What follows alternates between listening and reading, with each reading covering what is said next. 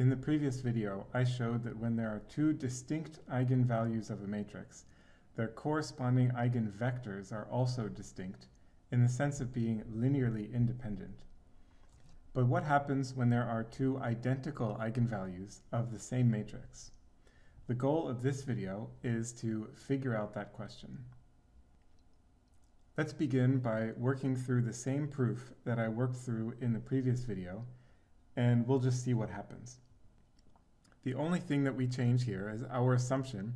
In the previous video, we assumed that the matrix had two distinct eigenvalues, and now here we are assuming that the matrix has two repeated or identical eigenvalues. So lambda 1 equals lambda 2. Now I'm not going to go through every line of this proof because you can watch that in the previous video. I just want to get to this one stage where we drew the conclusion that beta 2 must be equal to 0. But now we have a slightly different situation. Again, we have three terms that equal the 0 vector. Now we know that vector 2, this is an eigenvector, so this vector cannot possibly be equal to 0 because we assume, or we do not consider, the 0 vector to be a valid eigenvector. Okay, so this cannot be 0. But we still have these two terms. Now the thing is, we know for sure that this term is definitely 0 because here we say that lambda 1 equals lambda 2. So lambda 2 minus lambda 1 obviously equals 0. So this term equals 0. And now beta 2 could be 0, or it could be some non-zero value. So there's really no constraints on beta. So the proof in the previous video doesn't tell us anything about whether the eigenvectors that correspond to these two identical eigenvalues are the same or different. So we need a different way to think about this. First of all, there is nothing wrong or even suspicious about a matrix that has two or more of the same eigenvalue. Consider this matrix, for example. It is a full rank matrix. There is nothing weird or unusual about it. Now, the eigenvalues are computed by solving the characteristic equation, or the polynomial, which I can get quickly for this 2 by 2 matrix as lambda squared minus 6 lambda plus 9 equals 0. If you don't know how I came up with this equation so quickly, then you should go back and review the lecture on the shortcut for finding the eigenvalues of a 2 by 2 matrix. So this factors nicely into lambda minus 3, and then that quantity squared, equals 0. So that means that both of the lambdas, both of the eigenvalues of this matrix, are equal to 3. So what do we do now? Well, nothing special. We just follow the same procedure that you learned for finding eigenvectors of this matrix. So I shift this matrix by one of the eigenvalues, which is 3, and that gives us this matrix. Now we need to find a vector in the null space of this shifted matrix, and we could use the vector 1, 0. This is a good basis vector for this null space. So this was for one eigenvalue. Now we repeat the same procedure for the next eigenvalue, which is also 3. So we end up with the same shifted matrix. So now the question is there another vector that I could use that would be a basis for the null space of this shifted matrix? Now the answer is no, there isn't. And that's because this second component of this eigenvector must be 0. Otherwise, there would be some non-zero value here. And that would multiply the 1, and that would give us a non-zero element for the second element. So this element must be 0. And if this element is anything other than 0, any non-zero value, then this vector is just a scaled version of this vector. Now there is the 0 vector, but of course we don't consider the 0 vector to be an eigenvector. So the conclusion from this particular example with this specific matrix is that this matrix, which has two identical eigenvalues, has only one eigenvector. So that's just one of the possibilities for a repeated eigenvalue. There is another possibility. Take this matrix, for example. its eigenvalues are 6, 4, and 4. So 2 repeated eigenvalues and 1 distinct eigenvalue.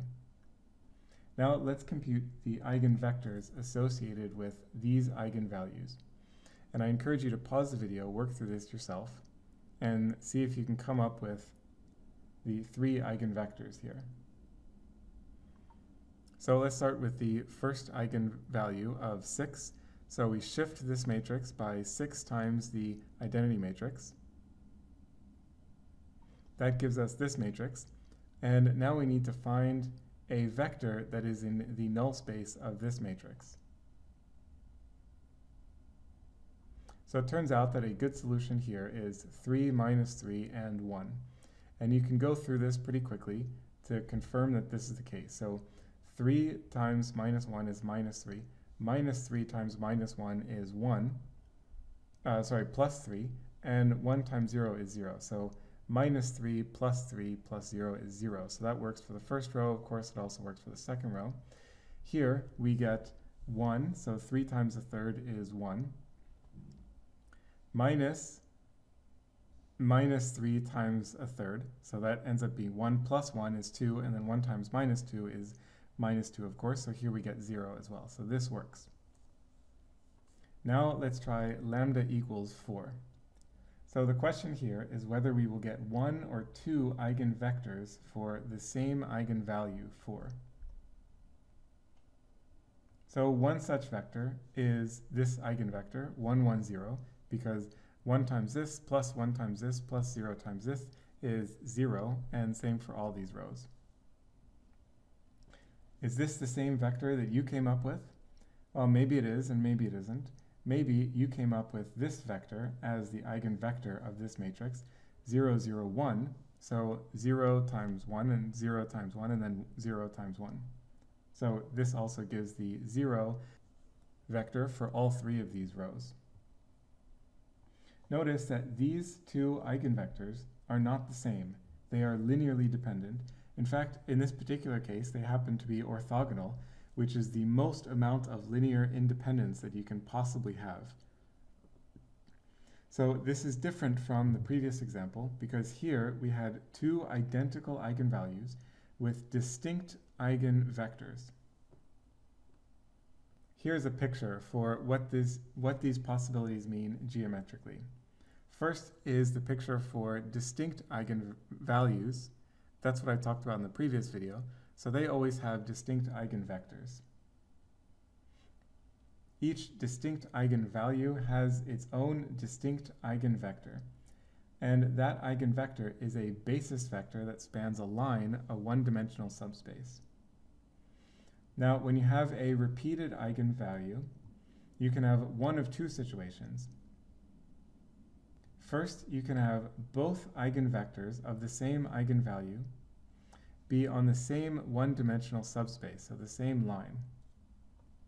In that case, the total eigenspace is actually smaller than Rn. So the eigenspace in this particular example is 2-dimensional, and that's just a subspace of the ambient 3-dimensional space. The second possibility is that the 2 distinct eigenvectors are attached to a single eigenvalue. And what is the subspace spanned by 2 linearly independent vectors? You guessed it, it's a plane. So a repeated eigenvalue can have an eigenplane, and the 2 eigenvectors are basis vectors for that eigenplane. I'd like to illustrate this concept to you in MATLAB. So here is our matrix. It's the same matrix as in the slides. Here is the eigendecomposition. And here, this is not strictly necessary to sort them like this, but I'm just showing you some code to sort the eigenvalues. So in this case, you can see that the eigenvalues are not sorted. They go 4, 6, 4. But let's say you want them to be sorted for whatever reason. So what I'm going to do is sort now you don't want to sort the entire matrix as an input. You only want to sort the diagonal elements of the eigenvalues matrix. So this gives us, the sort function gives 2 outputs. One is the vector of the sorted values, so now this is sorted, and also the sorting index, so 1, 3, 2. So the first element, and then the third element, and then the second element. Now you'll notice that I actually overwrote D here. So D was a vector, D was a matrix initially, and now it's a vector. Okay, and here I'm going to plot the eigenvectors, and here I'm going to plot a subspace that is spanned by the eigenvectors that have the same eigenvalue. Here's what that picture looks like. It just looks like a V. It looks incomplete. However, this is actually a three-dimensional space, and we're just looking through two of the dimensions right now. So here you go. Here are the eigenvectors associated with lambda equals 6. That was the one distinct eigenvalue that this matrix has.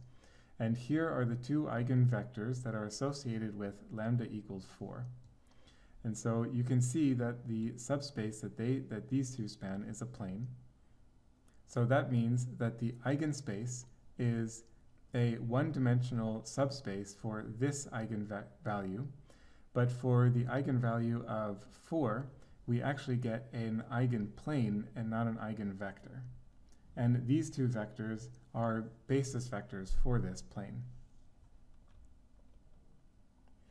Repeated eigenvalues may seem like some weird abstract quirk of mathematics, but this is actually a serious issue in practical data analysis applications. For example, in my own research on multivariate neural time series analysis, I encounter repeated eigenvalues sometimes, and I need to diagnose them and know how to deal with them appropriately. This situation doesn't happen all the time, but it's frequent enough that I have to keep an eye out for it. I will have more to say about these kinds of issues for practical data analysis in my course on dimensionality reduction and source separation. In the meantime, I hope you enjoyed learning from this lecture, and now you know the possibilities for repeated eigenvalues.